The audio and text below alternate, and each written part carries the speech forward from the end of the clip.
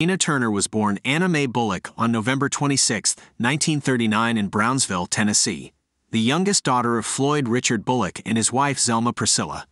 As a young girl, Turner sang in the church choir at Nutbush's Spring Hill Baptist Church. When she was 11, her mother Zelma ran off without warning, seeking freedom from her abusive relationship with Floyd by relocating to St. Louis in 1950.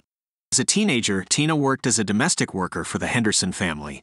She was at the Henderson house when she was notified that her half-sister Evelyn had died in a car crash alongside her cousins Margaret and Vela Evans. A self-professed tomboy, Bullock joined both the cheerleading squad and the female basketball team at Carver High School in Brownsville and socialized every chance she got. When Bullock was 16, her grandmother died, so she went to live with her mother in St. Louis. She graduated from Sumner High School in 1958. After high school, Bullock worked as a nurse's aide at Barnes Jewish Hospital. Tina and her sister began to frequent nightclubs in St. Louis and East St. Louis. She first saw Ike Turner perform with his band, the Kings of Rhythm, at the Manhattan Club in East St. Louis. Bullock was impressed by his talent, recalling that she almost went into a trance watching him play. She asked Turner to let her sing in his band despite the fact that few women had ever sung with him. Ike said he'd call her but never did. One night in 1957, she got hold of the microphone from Kings of Rhythm drummer Eugene Washington during an intermission, and she sang the B.B. King blues ballad, "You Know I Love You." Upon hearing her sing, Ike asked her if she knew more songs. She sang the rest of the night and became a featured vocalist with his band. In the fall of 1969, Ike and Tina Turner's profile in their home country was raised after opening for the Rolling Stones on their U.S. tour. They gained more exposure from performances on The Ed Sullivan Show, Playboy After Dark, and The Andy Williams Show in 1974. The duo released the Grammy-nominated album The Gospel According to Ike and Tina, which was nominated for Best Soul Gospel Performance. By the mid-1970s, Ike was heavily addicted to cocaine, which hindered his relationship with Turner. She filed for divorce on July 27, and it was finalized on March 29, 1978. After his death on December 12, 2007, Turner issued a brief statement through her spokesperson.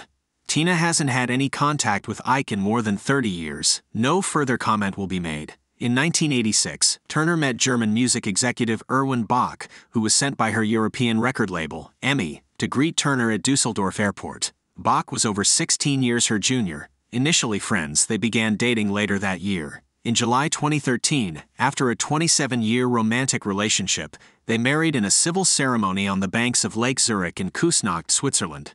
Turner had two biological sons, one with Kings of Rhythm saxophonist Raymond Hill, named Raymond Craig, born on August 20, 1958, and the other with Ike Turner, Ronald Ronnie Rennell Turner, born on October 27, 1960. She also adopted two of Ike Turner's children, raising them as her own. Ike Turner adopted Raymond Craig Hill and changed his name to Craig Raymond Turner. Craig was found dead in an apparent suicide in July 2018.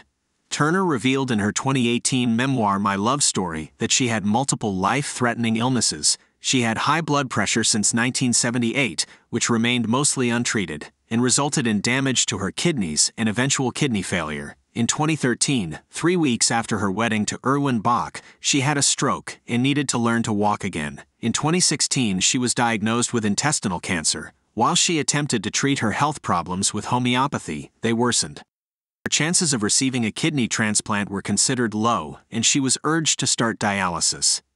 She signed up with an organization that facilitates assisted suicide, a procedure which is legal in Switzerland, becoming a member of Exit International. However, her husband Bach offered to donate a kidney for transplant. Turner accepted his donation and had kidney transplant surgery on April 7, 2017. On May 24, 2023, Turner died at her home in Küsnacht, Switzerland, aged 83, after years of illnesses.